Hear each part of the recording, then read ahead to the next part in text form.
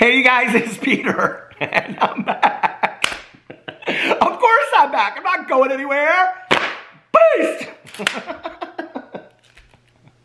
I've tried to do this intro like 5 times, you guys, and I keep on laughing, so we're just gonna move through it, okay? I'm YouTube famous now. Available in 2021, the album Dad AF.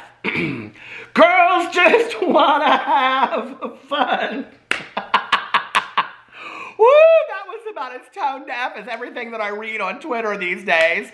All right, rock on gold dust. I went to a party last Saturday night. I didn't get laid. I want to dance with somebody. Beast! Should I add a new one in there? I wear my sunglasses at night. How are you guys doing? Oh my gosh. I am such a silly. I am in such a silly, happy mood today. Are you guys in a good mood? I hope you are. In Indianapolis today. Hi, I reside in India. Hi. I'm Peter Monn, contestant number 23, residing from the corn state of Indiana, where the corn is as yellow as our teeth are. Thank you, judges and panel of distinguished judges. Peace. Proudly representing the corn state of Indiana, where our teeth are as yellow as the corn. Woo, I love a good pageant, don't you? Anyway, in Indianapolis today, it is like upper 60s. It is absolutely beautiful outside. No, it's not 69. Family friendly, okay? It's like 68 and a half outside. Oh my God, have you guys seen that TikTok? I don't know why I think this one is so funny. It's the guy, and he's like, I keep on seeing something in the mirror, and I'm like, is there a ghost over there in the mirror? But anyway, people always think that that's a ghost right there, and it's not. It's actually a clock sitting on top of a table. But anyway, did you see that TikTok of that guy? And he's like, so we got a lot of snow last night, like 4 or 5 inches. That's a lot, right? No. I don't know why that TikTok is so funny. I could watch that TikTok like over and over and over and over again. By the way, did y'all hear that Charli D'Amelio, she's lost her passion for the TikTok. I can't imagine why. I can't imagine how hard it is to come up with these videos and get paid $20 million a year.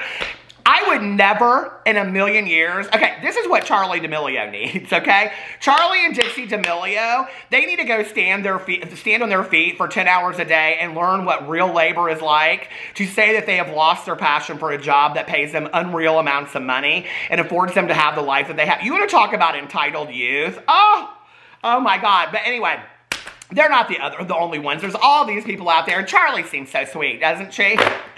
But you won't be able to find her on the TikTok, apparently, because she seems to have lost her passion. I think it's real nice that TikTok picked her to be the one that goes to the top of the TikTok. You know what I mean? Ain't nobody picking me. I wish they would. I'm trying real hard over there. But anyway, that's the real big news of the day. Okay, we can go now. No. Anyway, how are you guys doing? Are you having a beautiful day? Today is like one of my favorite days of the week. It's my home group day, which if you don't know what that is, if you work a 12-step program, you are suggested to have a home group, which is a meeting that you attend on a weekly or regular basis. And you do service work there, and you make a commitment to that group. And tonight is my home group, and so I get to see like friends of mine that I've known for 26 years of my life, and I'm super excited about it. And I'm always in just a good mood on Tuesdays because of that. And we're going to talk about recovery in just a second because it has something to do with one of the deep investigative stories that we're going to talk about today to do with Jaclyn Hill. We're also going to talk about James Charles in a second, and why I feel like... Well, I feel like this is an important thing to talk about, the perpetuation of what happened. And, you know, it's interesting to me, and I said in a video not too long ago, I mentioned Adam McIntyre, and then I said that he, like, tweets, like, you know, 400 times a day, and he was like, he thought that was hilarious. He said I was dragging him, but it's the truth of the nature all day long. There's a lot of people that live on the Twitter, okay? I just don't, because, like, here's how I feel about the Twitter, okay? The Twitter to me... How can I explain it? The Twitter to me is like, you know when you go to like the same McDonald's over and over and over again. Actually, let's call out Burger King since they were so horrible yesterday. We'll say Burger King. McDonald's doesn't deserve to get, you know, dragged through the mud. But when you go to the same Burger King, you know, every time, and ask for your fries, and they come out and they're like soggy or hard, and they don't taste right and whatever, and you keep on going back and you keep on going back, and every time you're disappointed, and every time you leave there and you're like, God, all I wanted was some fries and a really good Diet Coke, and you leave there and you're like, gag a maggot, right? And you're like, why do I keep on coming back here? That's what Twitter is like for me, okay? Not only that, but you got a bunch of people standing outside Burger King complaining and going off about how bad the food is all the time. Why would I want to visit that place? That's what Twitter's like for me. I try to roll through and say, hey, everybody, McDonald's has got better fries. You know what I mean? That's what I try to do. So anyway, but we're going to talk about all that in just a second. Did you read, was that yesterday? Yeah, that was my video yesterday. But, you know, Adam McIntyre, he said that he thought it was interesting that this story, okay, or these allegations against James Charles, it's like, people are coming out, and there's a lot more when it has to do with Shane Dawson, and I actually addressed this in an entire video. Adam addressed it in an entire video. A lot of people have addressed it and compared, you know, James Charles to Shane Dawson only in these kind of situations, and why people are so quickly forgetting about James Charles. I said in my original video, they're not forgetting. I just think it's a younger audience base that is... they are, I think, maybe not understanding the significance of this, okay?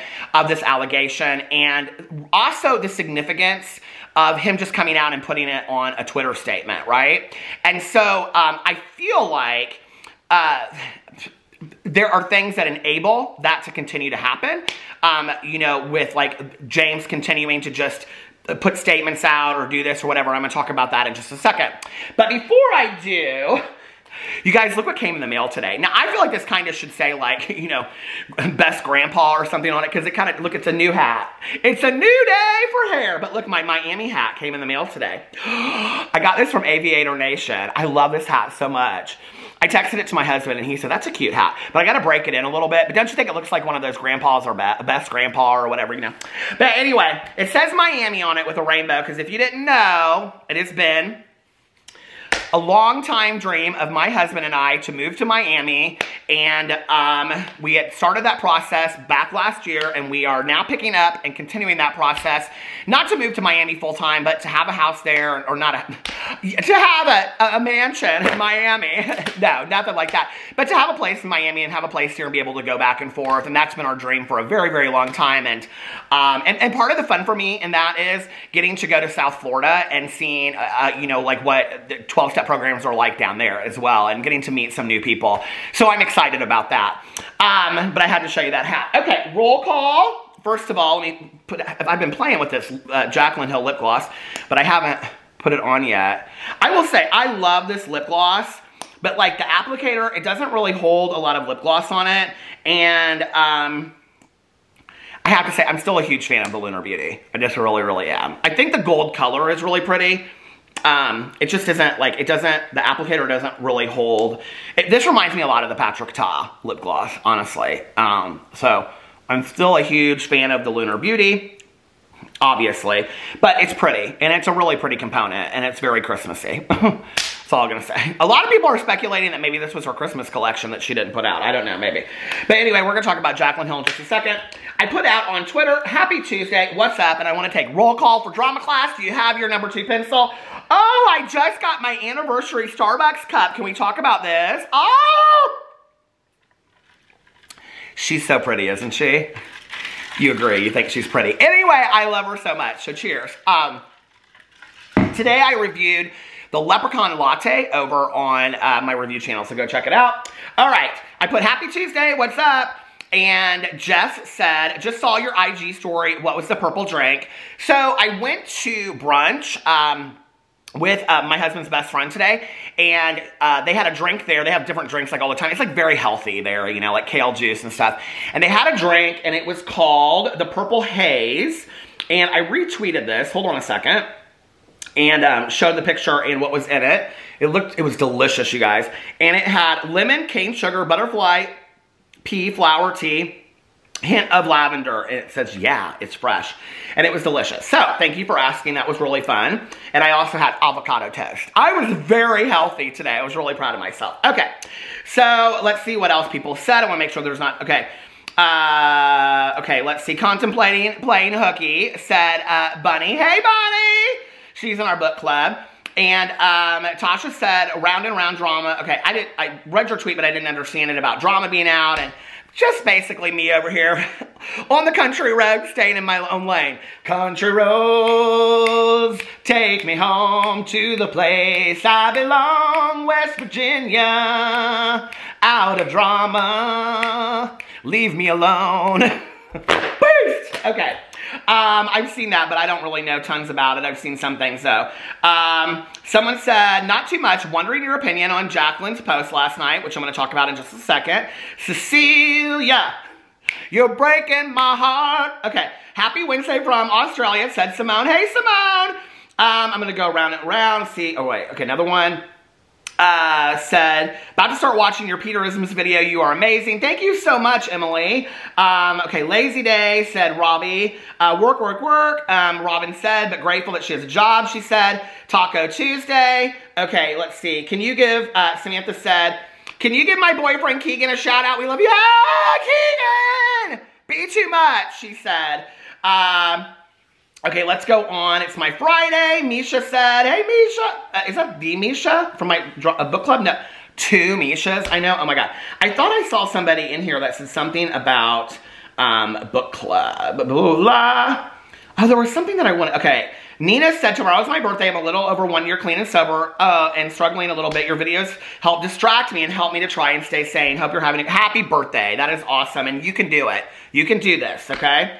And, oh, somebody underneath there said something to her. That's awesome. Crystal said, it's my 40th birthday on Saturday, and I just ordered a new coffee pot for myself. Happy birthday! Robbie is in here, and she's responding to things. Always, everybody's so nice. Allie became an aunt today, so congratulations, Allie, on that. And on and on and on. Okay, so I wanted to, before I get into this, I want to say, I was recommended this show. Now, y'all know that my intros and stuff like that's all just part of my videos, okay? I can come on here and I can do a really quick drama video and get right into the drama if you guys want me to, but I like to talk about other things that I think are important as well. I was recommended to watch a show on HBO Max called It's a Sin. And I started watching it last night. I was talking about it on my vlog, and I had only gotten to, like, I thought I was done with the 3rd episode, but I was actually right at the beginning of the 3rd episode. And so it's about a group of gay men and their female friend that all lived together in London in the mid to late 80s during the AIDS crisis. And, you know, this was a period when I came out. I came out in 1990, so it's like I came out right on the heels of this. And when I tell you guys that this show captured exactly what that time period was for me, like when I came out, and the fear that gay men lived with during the AIDS crisis, and I was on the heels of that, so I didn't even live during the middle of it. Right? I did, but I wasn't out during the middle of it. This show is so phenomenal, and it's so important, you know, and we talk about all these shows out there, and I talk a lot about true crime, and we talk about what's trending on Netflix, and we talk about this. If you guys have HBO Max and you have the ability to watch this show, please, please, please watch It's a Sin on HBO Max. It is an extremely, extremely important show.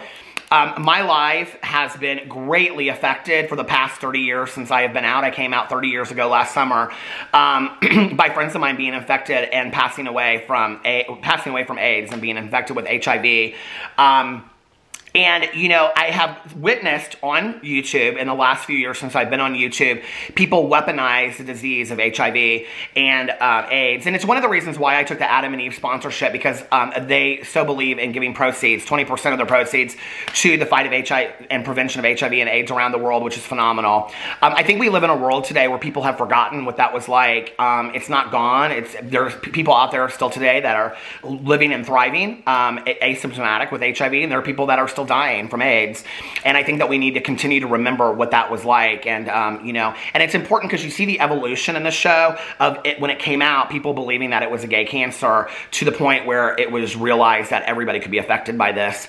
You know, men, women, no matter what your background was, whatever. And I think it's really, really important that shows like this are talked about and pushed into the spotlight. And I just want to thank every one of you out there that encouraged me to watch this show. I was absolutely blown away. I can't wait to watch the end of it. I will tell you that there was a huge part in there about, it's very personal to me because, and I hadn't seen this part when I talked about it in my vlog last night, but one of the characters gets diagnosed with epilepsy, or seizure disorder, is having seizures. And I was diagnosed with epilepsy when I was 27, almost 28 years old, I think. And that was very, very scary for me at that time because they didn't know the cause and the origination or where it was originating. And, you know, and I've shared this on here a lot. Like, I've had a lot of people through the years that didn't like me on YouTube and would say things like they would use, like I've said, HIV and AIDS weaponizing against me. You know, I have friends of mine that are very, very living proud people, okay, that educate people and tell their stories about HIV and AIDS. And if that was my story, I would get on camera and I would share that too, and it's not. And it's not because I did anything different. It really, really isn't. And when we talk about a disease like that, you know, it's because, first of all, I was very, very drunk back then, and a lot of people just didn't want to hook up with me. And that's the reality, you know. And so I think that minimized a lot of my risk.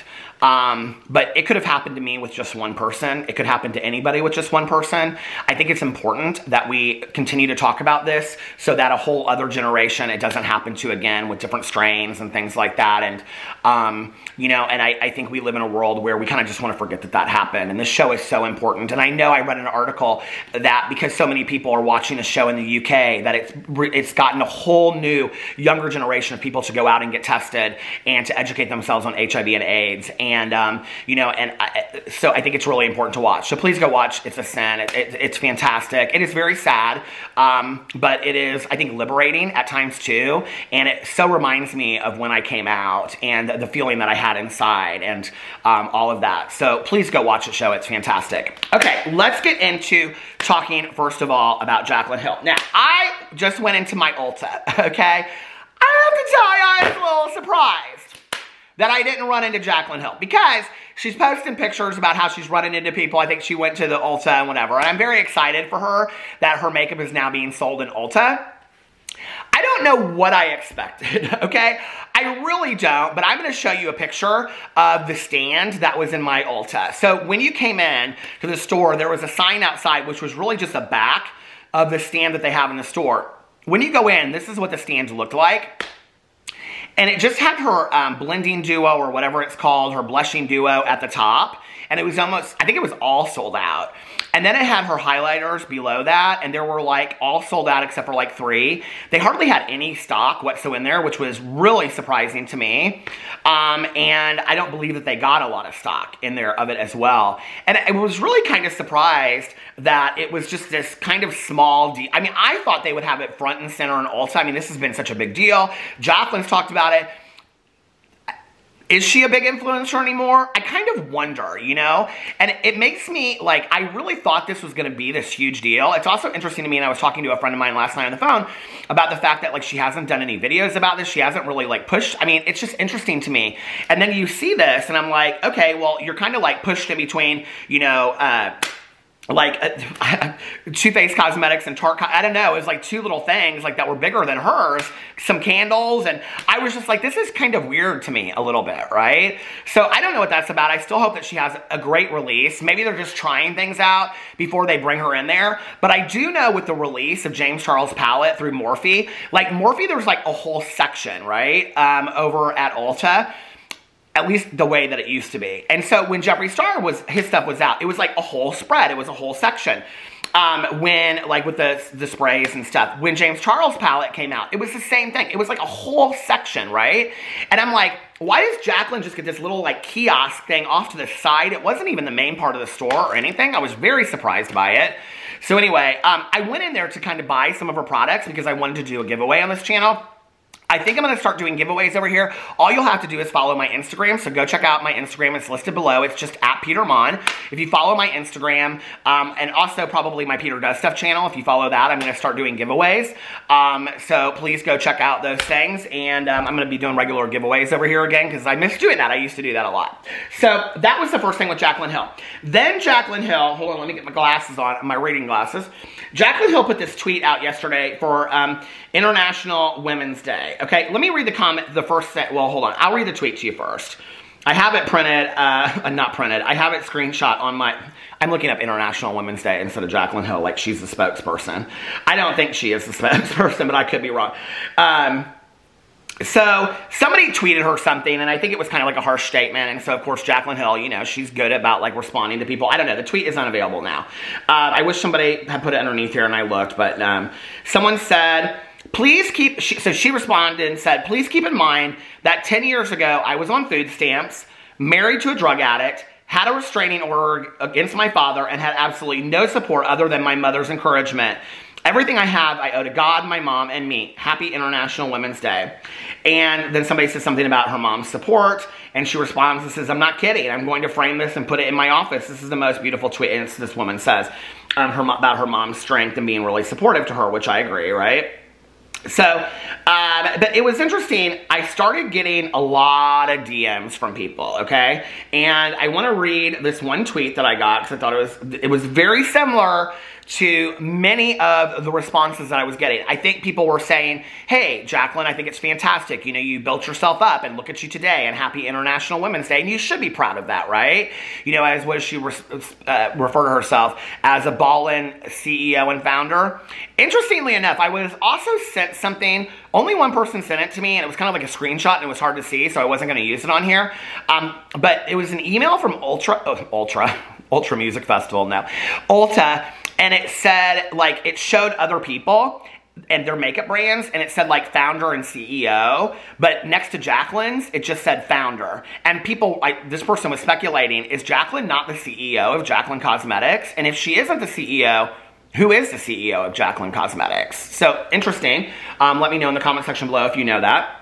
But this person responded to my tweet today. They also sent me an email, and I received a lot of emails about this, or not emails, direct messages. And she said, wondering your opinion on Jaclyn's post last night where she mentioned being married to a drug addict. The way she worded it seems so insensitive and tone deaf. Being an addict in recovery, it left me feeling disappointed. Wondering your opinion. You know, I have to tell you, and I'm just going to completely just take an outsider's point of view looking in at Jaclyn Hill's life. I don't know. I didn't take any offense to it. Okay, this is just me. But everybody has a right to be offended by things or whatever. When it comes to my recovery stuff, like, there are things that I choose to be offended about, and there are things that I choose not to be offended about. I'm going to talk about that in just a second, because I think it's important for people to understand that. Not just with me, but with other people as well. I got sober for me. I am sober for me. I work on my sobriety for me, and I do it for me. That being said, other people in my life were greatly affected by it. Mostly my father and my stepmother. And my mom was in her own active addiction at the time, and she got sober 6 months later, but she didn't really even like have any kind of true idea of a lot of what was going on. So it was my dad that was greatly affected by a lot of it. For my dad to say 20 years later, he calls me Pete, to say, Pete, was an active drug addict. We went through really, really hard times with him, and I'm now on the other side, and I'm proud of myself. I've come a long way as a father that doesn't enable him anymore, that doesn't participate in that, and, and I love my kid, and I'm proud of him, whatever. But, like, that was really a hard time. I feel like that's my dad's life journey and experience, and I don't have a right to take that from him. As, a drug addict and an alcoholic, I put that on my dad. I've never gotten, my sobriety is not for pats on the back. I don't do it for that, and, most of us are very, very, humble about our sobriety birth dates and things like that, because it's just like we want to show to other people that it's possible. But those are humbling times, too. I've never seen, I don't see a lot of people in recovery, like, stand up and go, yes, I've been sober for 300 years today. You know what I mean? It's like, kind of like, yeah, today's my sobriety birthday. And, like, we're proud of that. and to show it to other people as an example, but there's not an arrogance and ego that goes along with that. Now, that being said, I understand how the statement came across that people would be offended. And this is where I think that Jaclyn Hill has to be very, very careful of who her audience is. I didn't realize what a huge following of people that I have in recovery until I started saying, shout your recovery dates out. And I thought I'd get like 3 or 4 or 5. And I started getting like literally like 20, 200. I mean, it was crazy. 20 to 200. And I think Jaclyn has to be very careful of that. I can't believe this video is going to go so long. So anyway, to me, I can understand why people would be offended by that. I think it's a statement where, hey, Jaclyn, be proud of yourself for where you've come from. Being married to an addict is not something that necessarily makes you the greatest person in the world, okay? I'm just saying, like, that's not something that we wear as a badge of honor. Like, look how hard I've gone. I don't know. It just is kind of, but I also think that that journey is very personal. She hasn't come out and spoken a lot about it. And I don't know what that was like for her. I don't know. And I think that whenever we're talking about these kind of stories, we have to be very sensitive and very careful to all people involved. I think it would have probably been best if she had not included that in her statement. That being said, I would really like to hear Jaclyn's side of the story, not to put John down, because I feel for him too as a struggling addict. I would like to hear Jaclyn's point of view I think it would be super powerful for her to talk about what it was like to be married to somebody in active addiction and how difficult that was for her, I think that would be really powerful for her audience. That being said, I want to say something. I don't get caught up in a lot of, like I said, all this stuff out there and whatever. I've said this in the past and I'm going to say this again, okay? There's going to be, I think, conflict between people, whether it's between, like drama channels and influencers or you guys and us or whatever, okay? We can, have difference. One of the things I love about my comment section is that you guys keep it classy and you have a difference of opinion, but you can be nice to each other. And it's like, one of the things that I love about that is that I think that it shows that we can have a maturity of conversation, right? If you don't like somebody, there's a lot of things to pick about that person. You can make fun of their hobbies. You can make fun of, I don't know, where they choose to live. There's a lot of things that you can make fun of somebody about that doesn't show that you're a classless person, okay? When you are coming for somebody's sobriety on any level whatsoever, and I'm going to say this again because I firmly believe this, on YouTube, in your private life, in your head, whatever. When you are coming for somebody's sobriety, okay, questioning it, whatever, you are wishing death on that person, okay? Because I'm telling you right now, for me, if I relapse, if I go back out there, if I'm struggling, and I don't put that on anybody else, that's my responsibility, okay? But if I do, okay, if I go back out there and use, I may not make it in. I may end up dead. So to wish that on somebody, or to weaponize somebody's sobriety against them, or to weaponize anything about their sobriety story is to, and Jaclyn did not do this. I'm not talking about Jaclyn. She is completely removed in this whole situation. But I've seen a lot of this recently in the last couple months. To weaponize somebody's sobriety against them, okay, is truly at your heart, whether you recognize it or not, to wish death on somebody. And the reality is that I don't believe there is a person out there alive today that is not in some way indirectly affected by addiction, whether it's a friend, a family member, a neighbor, a student, whatever, okay? A friend of a family member's, whatever. So, we've got to start enveloping each other with love and realize people are dying every single day. And let's stop fighting with each other. We can have our differences of opinion, but why do we have to argue and fight with each other? It's just not fun. It's not nice. And it's not a good way to live your life, the emotional roller coaster that goes along with it. All right, I want to talk about James Charles real quick before this video is now at 20. All right, James Charles. First of all, I want to say this about James Charles. I think this is really interesting. A lot of people have been commenting about his hair. I made a comment about his hair as well. Here, I'll post a picture somewhere up here on his Instagram today of his hair being curly.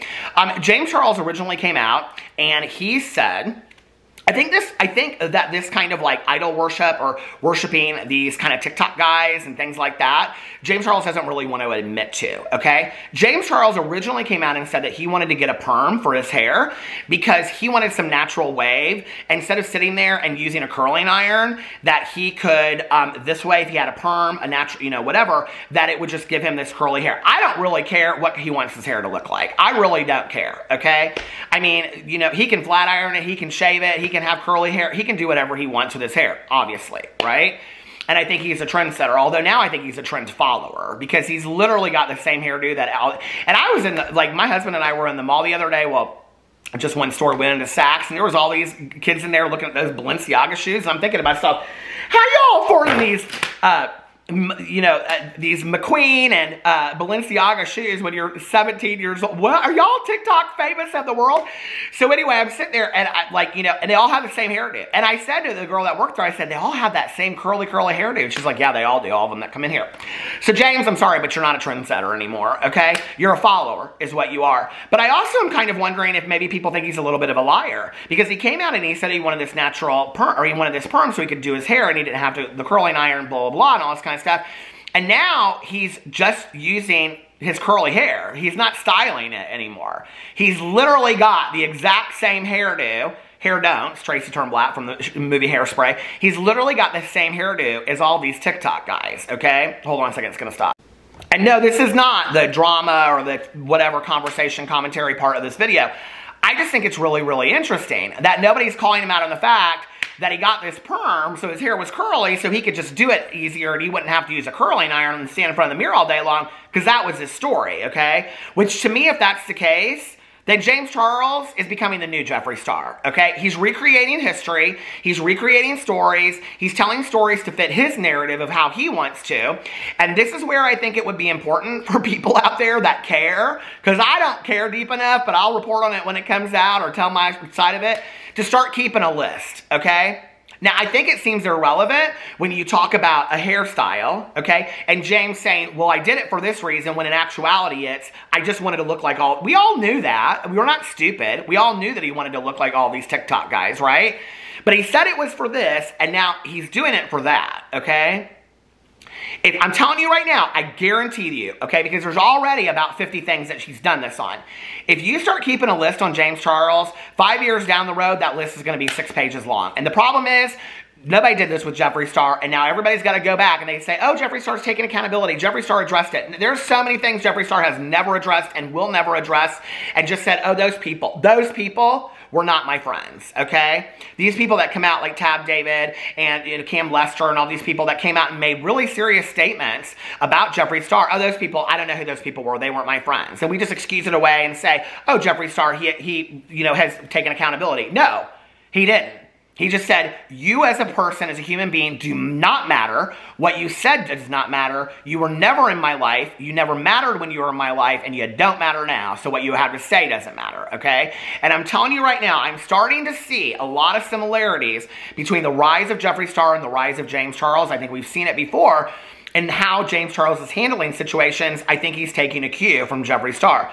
I've always thought, okay, that James Charles, that he saw Jeffree Star with this guy that just kind of came out of nowhere, Grand Rapids, Michigan, that until he, dated Jeffree Star, had never been with a guy. And I think James Charles has always looked at that and been like, that's what I want. I've always believed that. I think it'll be interesting if you guys, I'm telling you right now, okay, if James Charles was smart, he'd get a life coach, he'd get a counselor, he'd get a PR person, and he'd get an attorney, okay? And he would start going to therapy on a regular basis and start taking a look at himself and start fixing himself and have a PR person to put out his statements, because I'm going to tell you the next thing is about this Nickelodeon Kids' Choice Awards, okay? Because if he started taking a look at himself, I think that 5 or 10 years down the road, maybe,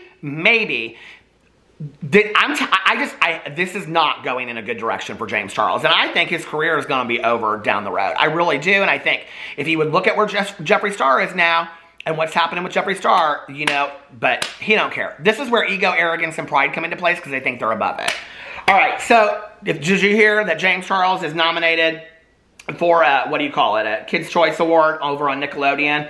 Okay, so here it is. I'll put up the thing right here on Nickelodeon. Favorite male social star. Let's look at this fools over here, okay? A bunch of buffoons that are nominated. Well, not all of them, but this is so ridiculous to me. David Dobrik and James Charles are both on the same Kids' Choice Awards at Nickelodeon. Who is coming up with these voting, okay? Seriously, David Dobrik and James Charles, who is coming up with this list, okay?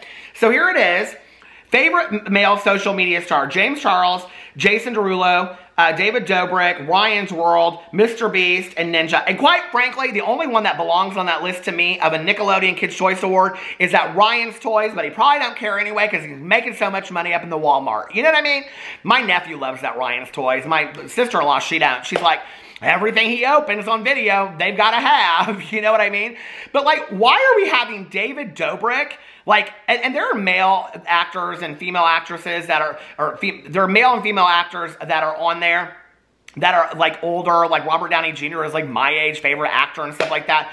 I don't know what kids are voting on these. I mean, they must be assuming that adults are going to vote on this.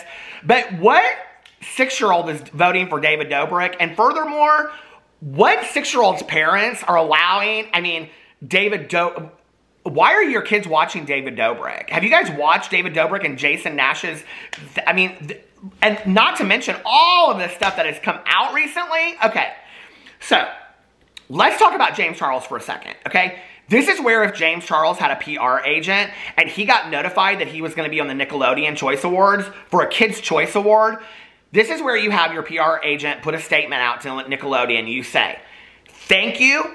I really appreciate the honor. Okay, this is where, and this is so completely different, but when the state of Tennessee honored Dolly Parton by giving her a statue, and she said, thank you, but no thank you, because during the time in the pandemic that we're going through right now, this is not the time, okay? Maybe somewhere down the road, I think the grand state, once I'm here or gone or whatever, the great state of Tennessee will, but this is not the time, okay?